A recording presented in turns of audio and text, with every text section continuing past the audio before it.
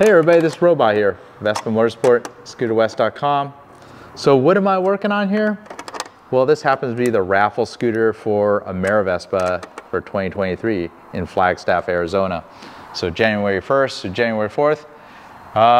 If you're anywhere in North America, I hope to see you there because the whole team at Vespa Motorsport and Scooter West and a lot of us San Diego scooterists are going to be there.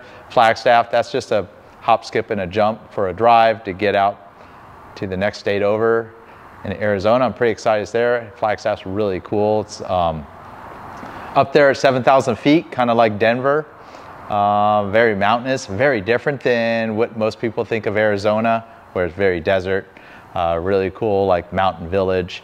And in June, it's gonna be, I think, the perfect temperature. So last week, I talked about the scooter. Doesn't look like it's gonna need all that much. It started right up. I was thinking I was gonna have to go through the whole entire fuel system and do quite a bit to get it going, but I figured I'd start and show you guys what we're gonna do to prep the scooter for the Raffle. Well, of course, the most important thing here, that's what I'm working on right now, of course, is the shameless marketing material from Vespa Motorsport.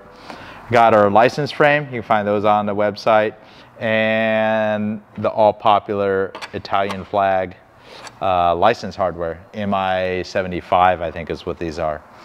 But more important than putting a license on it, you could just write it dirty like that. No license needed, you know, it looks like a new vehicle. Sure it does. We're gonna put a headlight in, we're gonna put a battery in this and see if it starts, and maybe I'll have enough time today to even put tires and start replacing some of the rubber bits. So let's get right to it. All right, so let's get this left-hand cowl off, and just like a Vespa PX, you open up the seat. You got this lever right here, pull it back, and unhooks the cowl. So what do we have under here? A really old battery with a completely incorrect battery strap. So let's get that out of here. I might even pull the spare off, check that out. So again, the scooter has only got 1,400 miles on it. It's a really low miles example of a mid-2000s Stella, which essentially is just a pattern of the original Vespa PX. Started kind of in 1985 and pretty much was manufactured all the way up till 2017. I actually have one of the last year PXs. You can see some of the old videos featuring that bike. I think our one video that has almost 1 million views is one of those last two-stroke PXs. Very, very similar scooter, but it's made in India by LML. And they were imported by Genuine Scooters that also import the Buddy scooter. Back in the day, they had the two-strokes ones. And of course, I would say this is probably the best one to have because it carries the most parts that are patterned after the real Vespa. The four-stroke ones that shift aren't too bad. The automatic ones, those ones are pretty difficult to get parts and they're very different, even though they do look like a classic Vespa. So get the spare tire out of here as well. I kind of want to air it up, see if it holds air. It's a nice old school Continental Zippy 3. It's probably a little bit too old to be safely riding on, but it's perfectly adequate for a spare tire as long as the inner tube holds air. Got that little shield right there. The incorrect battery strap, I'll let that hit the ground. That's no problem there. All right, so let's air up this tire. It's got some air in it. Got this handy cordless air compressor. I'll talk about this more in another video. Real handy to have on either a vintage or modern Vespa. They've gotten so good because they're all cordless. They have a nice built-in pressure gauge. Find out on the Scooter West web store, and it's tool air. You could change the reading. You know, if you want PSI, bars or different readings of pressure, you can set up your own right there. So, and I don't want to go all the way up to 36, but I'll show you how that works here. Pretty much connected up, and it just airs up the tire. So, and it will stop at that set pressure. All right, so before putting a new battery, you want to have a brand new battery strap. This one is the incorrect battery strap. If you have the original battery strap, it's completely rotted. If you're wondering what the part number for the correct longer battery strap is 218812, and you just pretty much hook it right on the bottom there. We got the correct battery for this.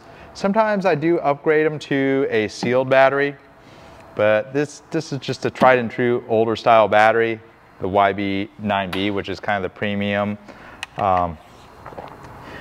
U-Micron UASA battery, and we'll just put the battery straps. The YB9B for electric start Vespa PX is the way I like taking this. Obviously, probably should wear some glasses on this, but just put a flat blade screwdriver and roll that right onto the hook right here, and the battery's all in place.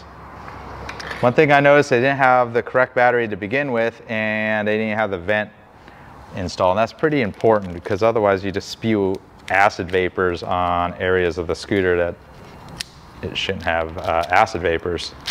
If you're wondering, for Stella, there's your fuse holder right behind there. Got to take your spare tire off.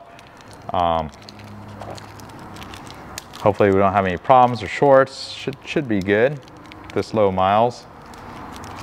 Hook it up and do the positive terminal first, which is this one that has like a boot on it. They don't see a little bit of the red wire, and also a tab on the wire that shows a positive symbol.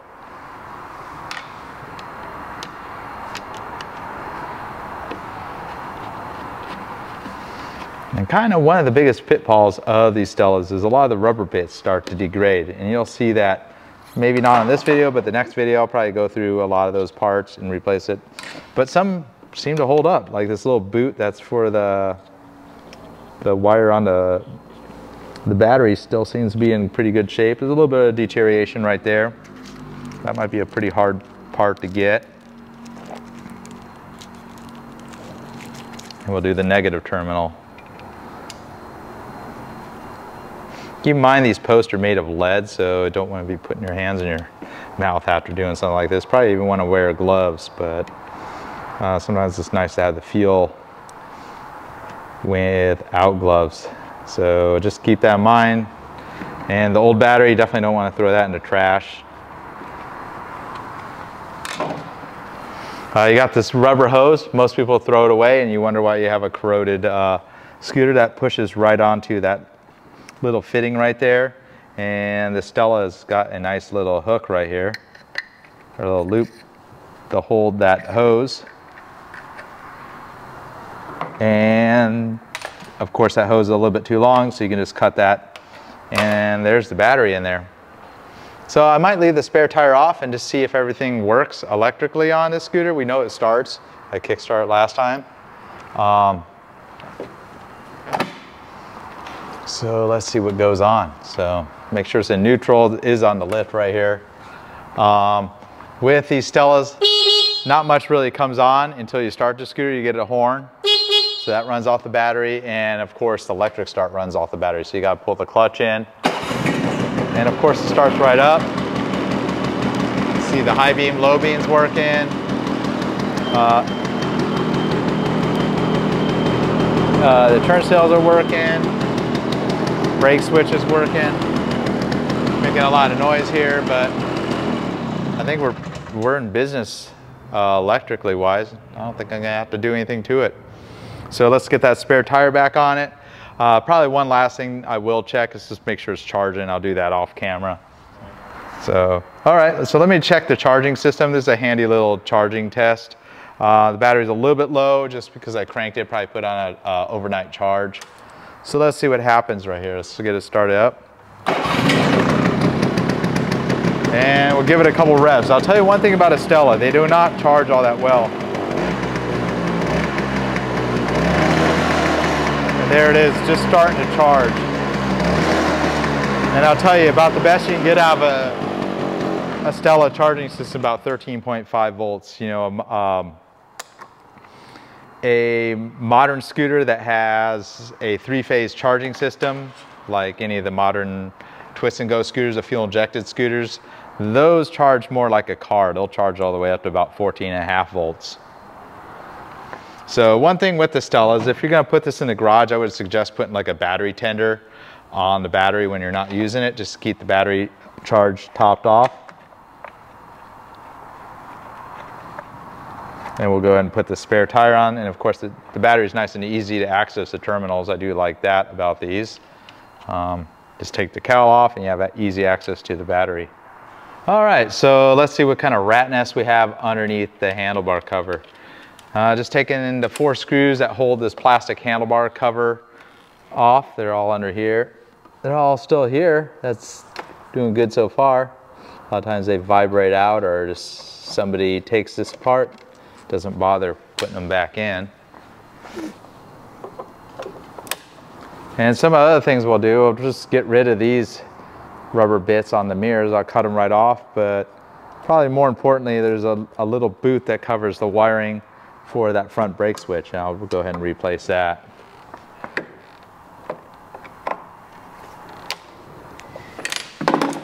So you could be careful with these handlebar covers. There's gonna be a lot of wiring. You're gonna have to push the speedometer cable up. So from the bottom, kind of just push it up, and that kind of pushes the whole entire cover right off. And to get it all the way out of the way, the camera doesn't get this, is the knurled nut that threads onto the bottom of the speedometer. We'll get a needle nose on that. So we'll go ahead and loosen the speedometer, drive right from the center bottom of that speedometer. We're gonna leave all the electrical cables connected. Don't want to jinx this bike and disconnect something and have something in the electrical system no longer work.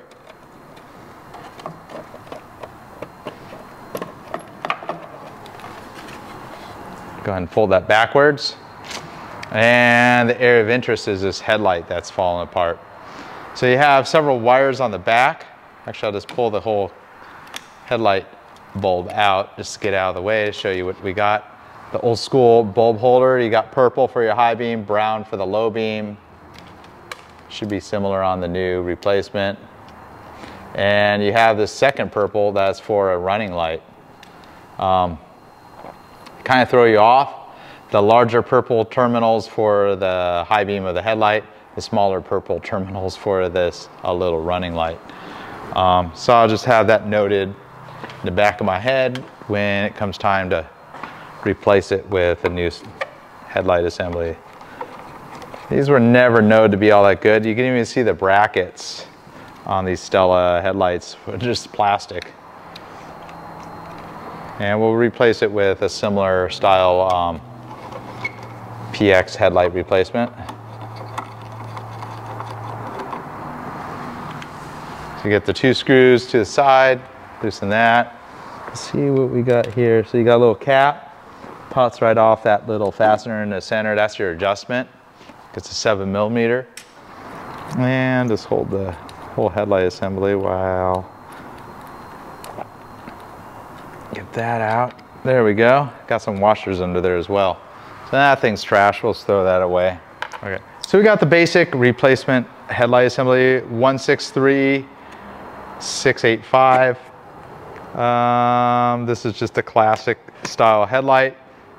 There's a little bit more modern kind of 2000s style headlight that has a clear lens that's also available. That was found on the 2011 and later PXs that we have available, the original Piaggio one, so it's pretty good quality. You got the bulb socket, and you have the headlight assembly. And you can see this thing's built with much better quality than that original Stella one. It's got metal bracketry on it, and the silicone that holds the lens is kind of just a little bit better than what originally was. Nice brand new headlight assembly. All works pretty much the same. Put the bulbs in there. This nice, beautiful pink bulb holder, and it snaps right in here. And of course, you got way more terminals than you need.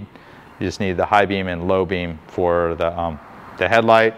It's probably even possible just to move this old headlight assembly over. Sometimes they change. I could see that the city position light's in a different spot, so not quite the same. So we'll just move the bulbs over to this assembly.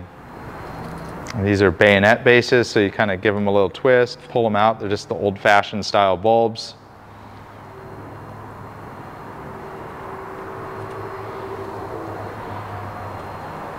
Got to be really careful with them because they're pretty fragile. The little tabs that kind of hold the bulbs, make sure the contacts are making contact with the 2 lead terminals on the bottom. They're just kind of finicky. They're not quite as robust as like modern stuff where it's got nice sealed connectors. Just kind of the way they did it back in the day. Let's make sure that's making contact as well. So let's see how this all fits here. So go ahead and set that in place. The only way the aim is, we'll probably have to start the scooter and see how the aim is, you know, with when you're sitting on a scooter. There is actually a proper procedure for aiming a headlight. Get the right level. I'm not going to go into that today, but.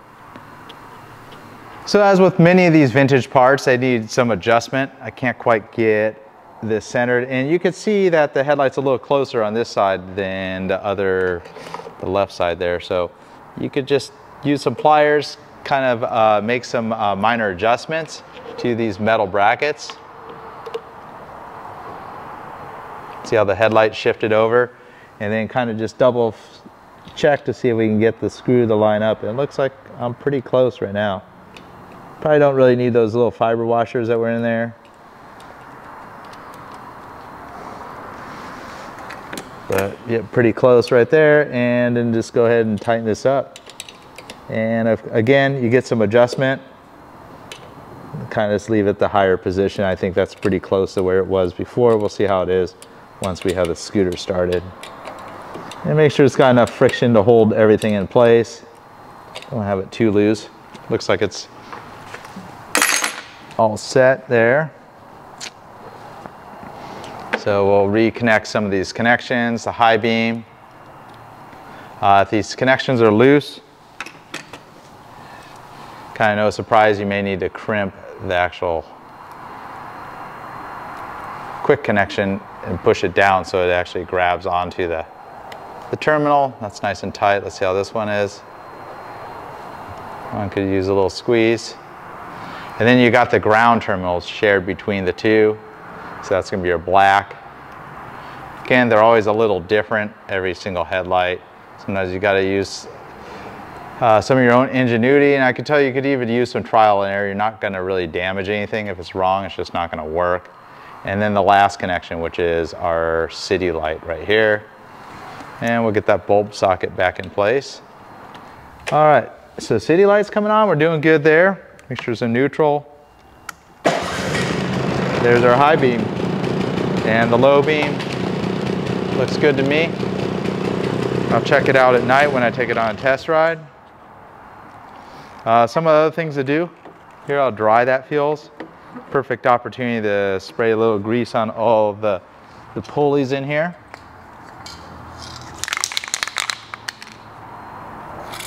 Don't want to get too wild with the grease because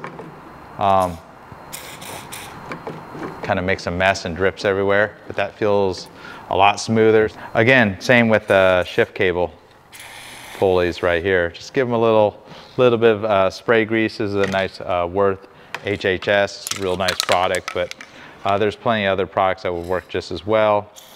WD-40 isn't quite thick enough to stay behind. That's not going to do the trick, but something like Tri-Flow, that would work just as well. All right, and let's see how the speedo cable is. It's pretty dry. So you pull that right straight out, and we'll just put a thin coat of grease on it.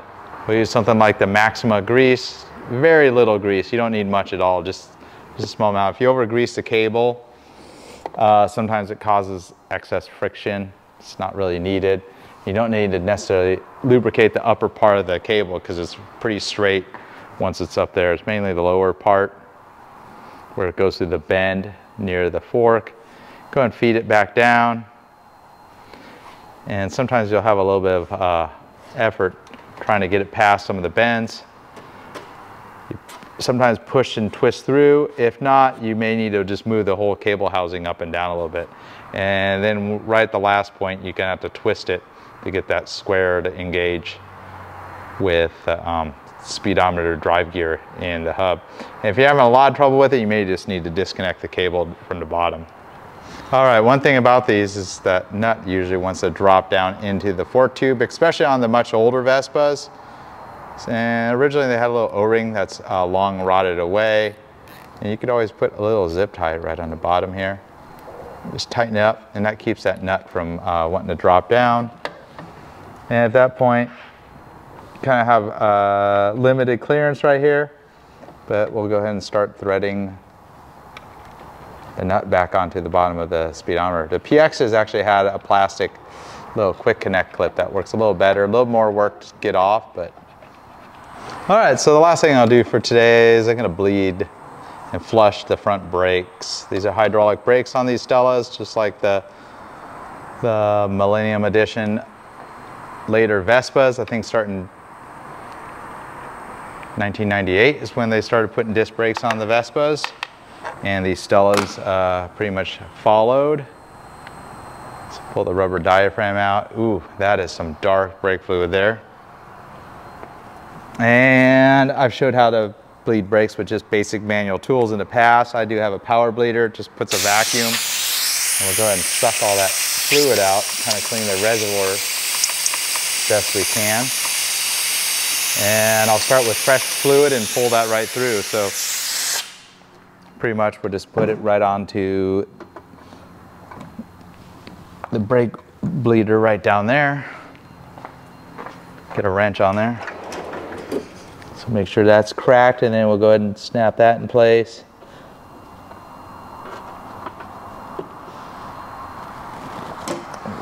Wipe this all out here.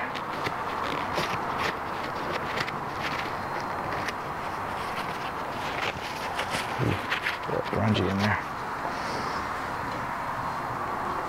All right, rolling? Yeah. So I'm going to take fresh brake fluid, .4 brake fluid. We're going to fill the brake reservoir, I would say about 3/4 of the way up. Make sure we don't move the handlebars. And at this point, we'll go ahead and open up this bleeder valve, and I'll turn the vacuum on. And this pulls a vacuum on the system, and we're able to quickly flush the brake fluid through. So it's pushing fresh brake fluid through the system. And when the brake reservoir gets low with one of these power bleeders, just pull the brake lever in, and that actually stops the flow of brake fluid. So just a little quick tip there, and then you got to do a top off. Usually I like to flush at least 2 reservoirs worth of brake fluid through, especially on a dirty system like this. And there, I think we're pretty good right there. So go ahead and close the valve, bleeder valve, go ahead and pull the vacuum off. Not that noisy anymore. Put the cap on, and we'll fill the brake fluid reservoir. Typically, if the brake pads are worn, you just want to fill it up to about where the window is, and that's as far as you want to go with the brake fluid here. So go right up to the window, and that's perfect. So that's a little reservoir level window. Sometimes they're not so clear after, you know, after they've aged quite a bit. And if there's any problems with the system, sometimes you just want to replace the whole master cylinder. I have a video coming soon on doing that on my own Vespa PX. And with a clean rag, just wipe around the brake reservoir if there's any extra fluid that's come through. And the lever is nice and firm, feels good. The last thing to do sometimes is these pivots are getting a little dry. Doesn't hurt to give it a little grease in there. And that's all we need to do for the front brakes. I think they're good. I'll road test them and see how they work. We're gonna go ahead and replace some of the rubber bits on the scooter, and starting at the top and in the front. I'll tell you one thing, these ones don't need to be here. Finished Vespas never had them. The little finisher plugs over the mirrors here. We'll just go ahead and cut those off. And that looks just fine without anything at all. Get those out of the way, throw them away. Nice and shiny chrome under there. But the one that does bug me is when you have wiring exposed. And this one was always the first one to rot away, was the one on the front brake switch. Going to disconnect the 2 connections. Doesn't matter what order they go on. Just pull the little rubber boot right off the wires here, or what's left of it. And we're going to replace it with the original Italian boot. Looks a little different. It's part number 126939. kind of a little bit of an accordion shape to it. And we'll go ahead and push the wires right through this little hole right here.